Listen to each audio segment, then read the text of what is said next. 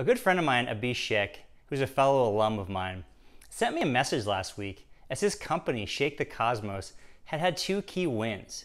The first was he was selected as a key partner for an event next year up in the Bay Area.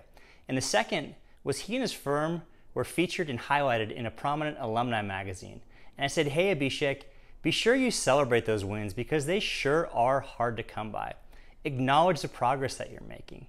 Acknowledge the risks that you're taking because it really is hard. Whether you're an entrepreneur starting a company from scratch, or you're going for a job that requires more responsibility than you've ever had before, it really is challenging. And you ultimately have to be the biggest cheerleader along the way when you're trying to grow and get better.